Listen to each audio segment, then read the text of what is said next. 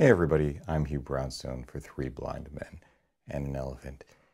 Yesterday, as Sony announced the RX100 Mark VI, a horrible case of food poisoning was doing unspeakable things to my body. I know, TMI. But the day before, Claudia and I were out on the streets and rivers of Manhattan, shooting with a pile of other gear, inspired by Brian Smith's talk that same day on street photography, our interview posted a week earlier with legendary Magnum photographer Elliot Erwitt, who a little bit I fell in love with, and our interview posted 2 weeks before that with Foundation Henri Cartier-Bresson's director Agnès Cyr. Now, I'm going to put links to all of those down below and up above.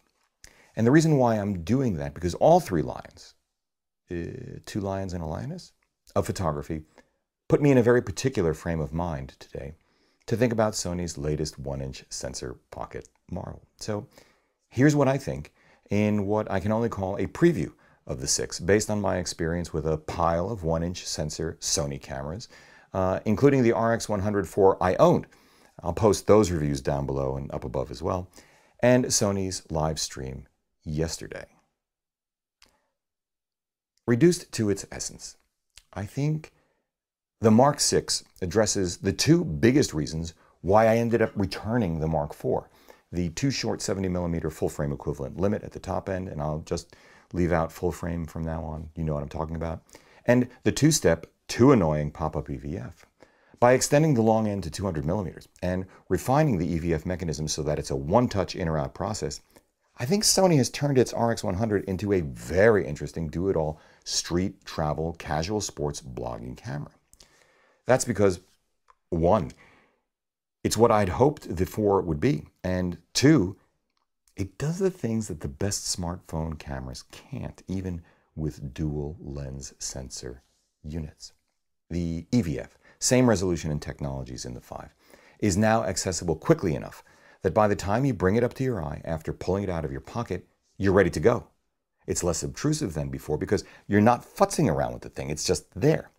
And the camera is so small as before, so visually indistinct at any distance your subject on the street might be from you. No red dot or stonking big 24 to 70mm 2.8 zoom to give you away, that it truly does reduce the likelihood of any "what do you think you're doing" unpleasantness.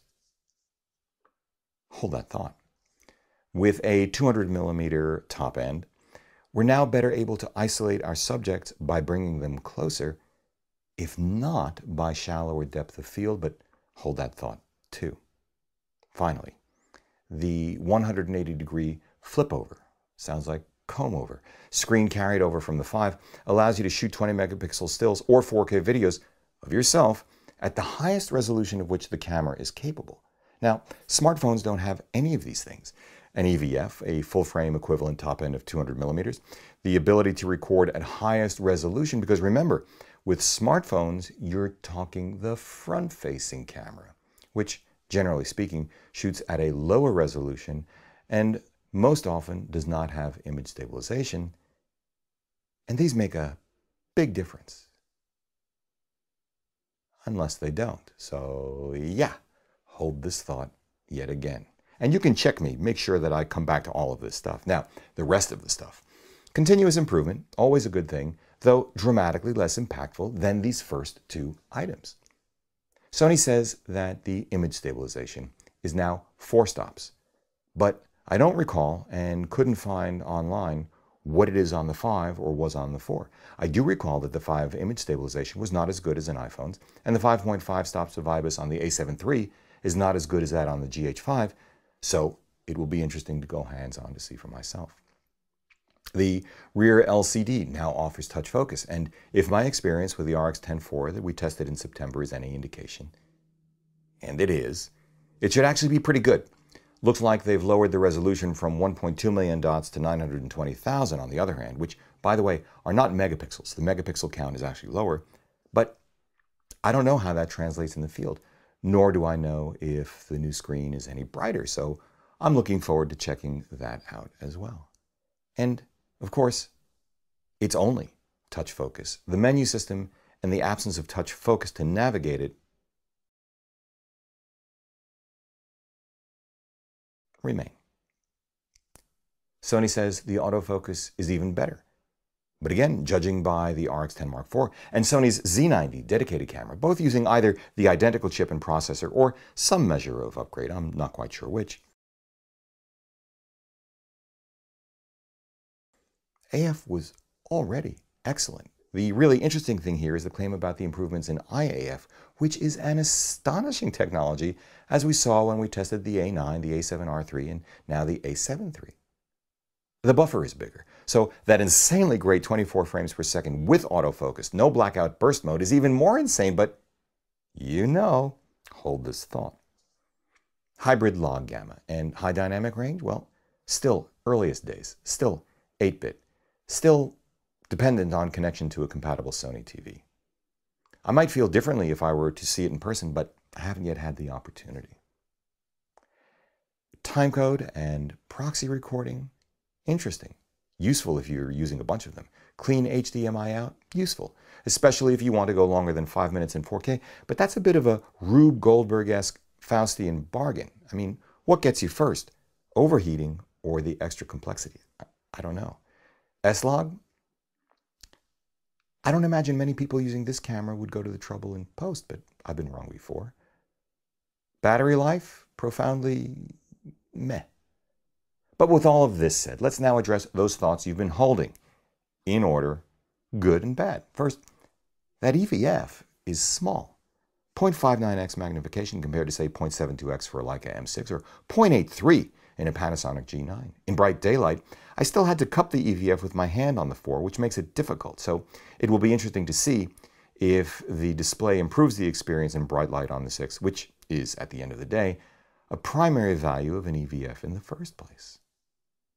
Second, while we now have a dramatically longer top end compared to the Mark IV and V's full-frame equivalent, I'm saying it again, of 70 millimeters, the reduction in maximum aperture at 200 millimeters to 4.5 from the 5's 2.8 at 70 millimeters effectively cancels out any advantage it would have brought when it comes to blurring the background, which is important for portraits.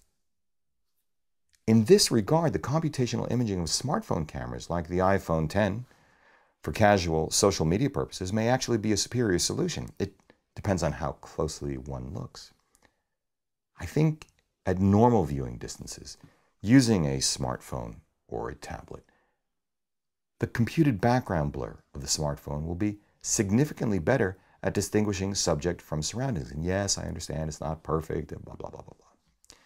Now, using one of my favorite apps, PCAM, I calculated that depth of field difference. For the same field of view, depth of field is about 1 inch worse at 7.4 inches on the 6 fully extended to 77 millimeters than it is on the Mark IV fully extended to 25 millimeters at 6.3 inches.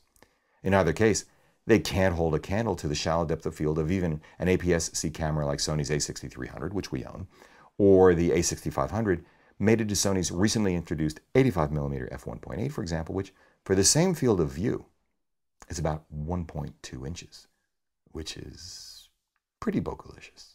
And pretty interesting, because the in-body image stabilized, APS-C censored, interchangeable lens a6500 with that 85mm 1.8 will set you back an additional $400, $1,600 versus $1,200 for the 6.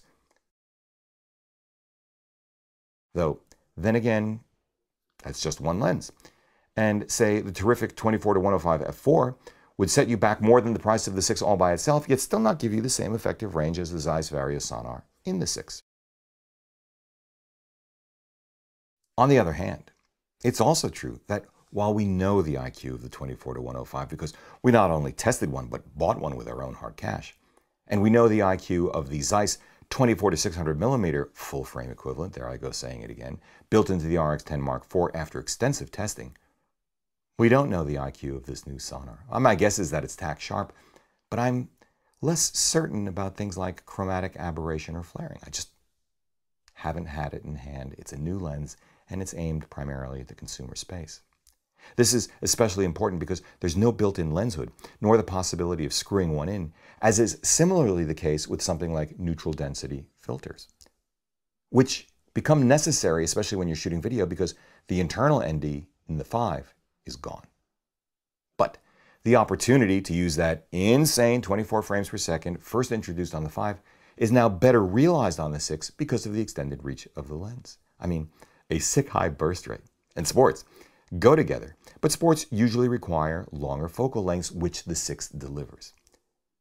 Then again, that 4.5 maximum aperture, the need for higher, shorter speeds to freeze the action, and that 1-inch sensor, no matter how good it is, combine to make good lighting mandatory, because you got to jack the ISO. Fine if you're shooting an outdoor tennis match, probably more difficult to shoot an indoor swim meet where stepping up the ISO high enough to capture the action may push you into noise levels or color degradation you don't want. Even if, in our testing, the similarly censored RX-10 Mark IV and 3's high ISO performance gave us impressive results. Though, to circle back to subject isolation, could do things with their longer top end that the RX100 cannot.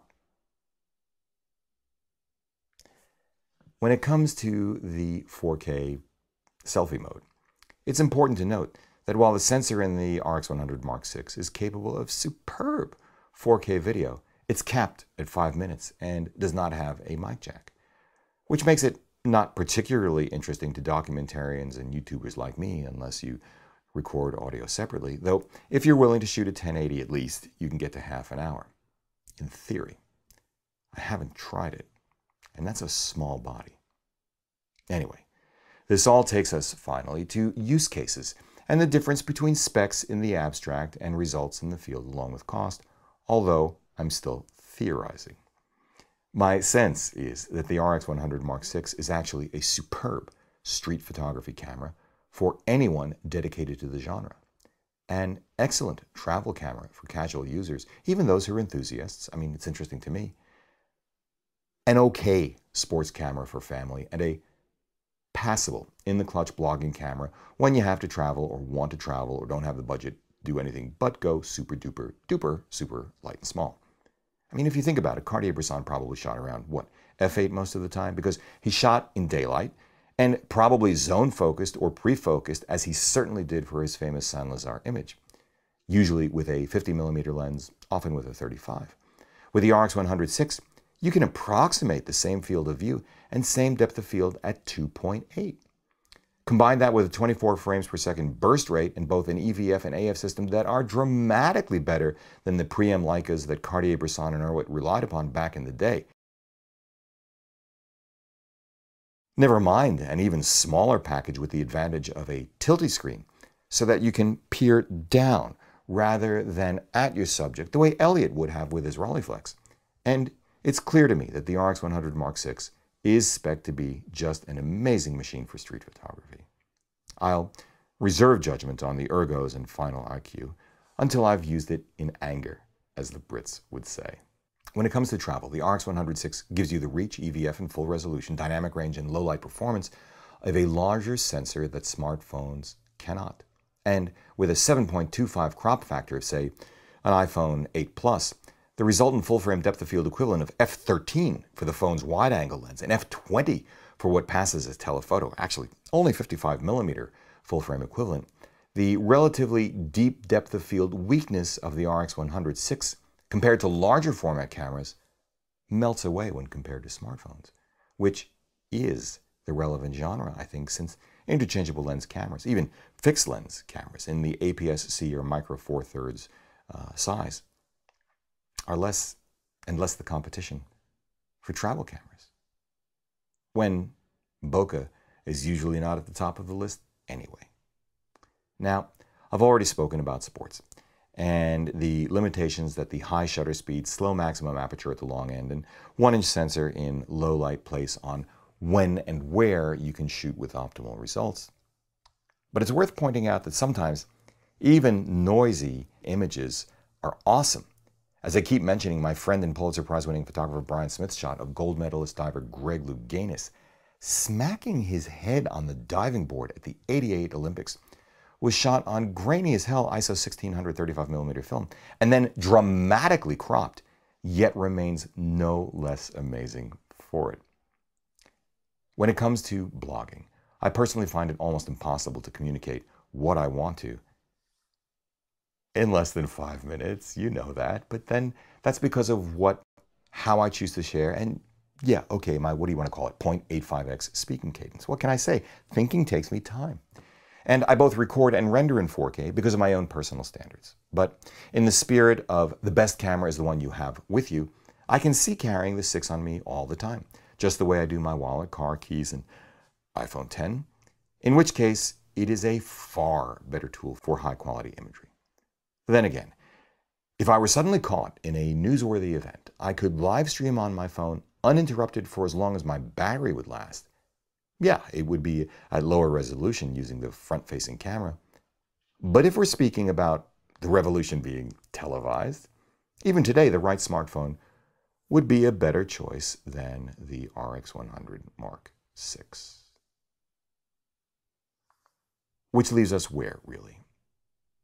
Well, since I've already spelled out how well it works and what I suspect are the most relevant use cases, in the final analysis, the RX100 Mark VI is a reaffirmation that Sony is massively clever, focused, innovative, and forward-leaning. I mean, really, a 1-inch sensored camera as the ultimate street photography tool. With higher burst rates and better autofocus than just about every Micro Four Thirds, APS-C, and even some full-frame cameras? From a broader perspective, a business perspective, these kinds of improvements allow Sony to jack the price of the 6 26% over the 5, 40% over the 4, 92% over the 3, 119% over the 2, and 240% over the original, all still available. I don't begrudge them this at all. In fact, bravo. It gives Sony the cash flow and amortized development costs necessary to continue innovating, and we are all the richer for it. Though I still wish they'd improve their ergos, menu, and touch interface.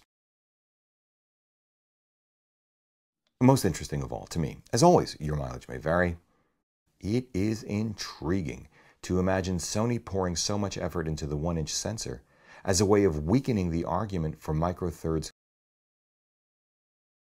cameras altogether, especially if it were to decide to go the route of interchangeable lenses. In this regard and at this rate, we can anticipate that day, as well as the day when it will weaken the argument for APS-C as well. Which, as I come to think of it, may be the reason why we've seen so little effort from Sony to build out the APS-C E-mount prime lens lineup. At least, that's what I think at the moment. I'd love to read your take in the comments section below. Pre-ordering begins tomorrow, with shipments expected to begin in July. I'd really like to go hands-on with this camera. I think Sony is going to sell boatloads of them. For 3 Blind Men and an Elephant, I'm Hugh Brownstone. See you next time. If you like what you've seen here today, please give a thumbs up, subscribe, join the conversation in the comments section below. You guys are just so sharp and so generous. Just wow. Share. Create a playlist. Consider supporting our work by using our no-cost-to-you affiliate links down below, or making a contribution directly via the PayPal link down below. As always, we thank you for it.